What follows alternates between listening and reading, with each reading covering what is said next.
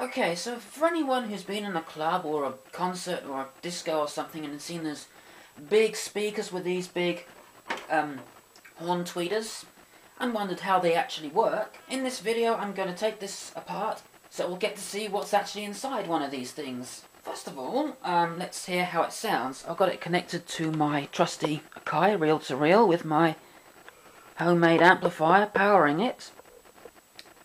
And this is pretty much how it sounds. Of course, can't get the stupid tape recorder to play.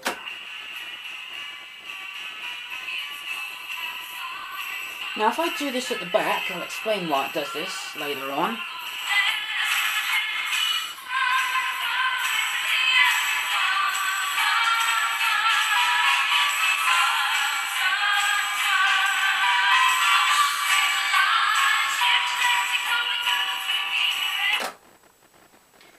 So you can hear it's pretty loud. And now we're going to take a look inside. In case you're wondering what the music was, that was the Red Dwarf theme song. Anyway, let's take this thing apart. The horn can come off, it just unscrews. Okay, it doesn't unscrew because it's a very loose fit. So this is the horn bit. I hope I'm showing it up to the camera. I haven't got my external microphone at the moment, so I'm having to use the camera's microphone, and because the microphone is on the other side of the viewfinder, it's a bit difficult, but anyway, that's the horn bit, and this is the driver. Let's hear how it sounds without the horn.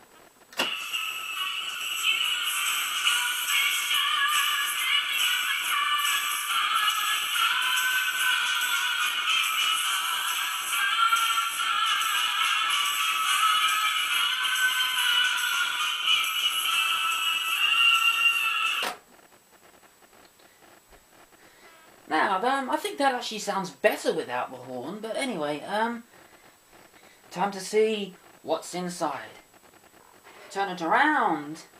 You can see I've removed the back, and this is what we have inside. There's a little piezo metal disc thing that's got the crystal on both sides. Now it's pretty much taken apart. This is here we have the the paper diaphragm, which the piezo metal disc connects to.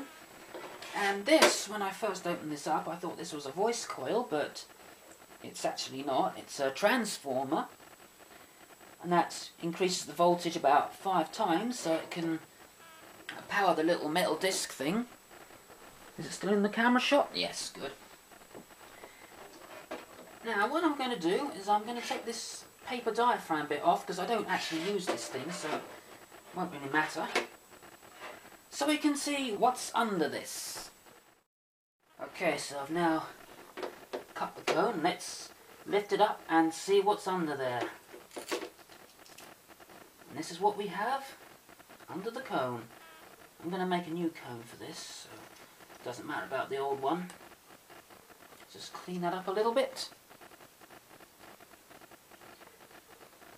You can see a vent in the same shape as the cone.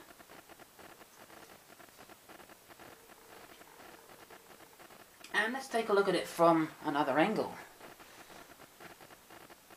I don't know if you can see it, can actually see through it now. Now I would like to try to take this middle bit off, but it doesn't seem to be it doesn't seem to be able to come off. It's just one big moulded piece. Well, I guess that's it for this edition of What's Inside. Yep, I think I'll make a series called What's Inside, where I take things apart that I don't need and show you what's inside, and that's what's inside one of those big horn tweeter things.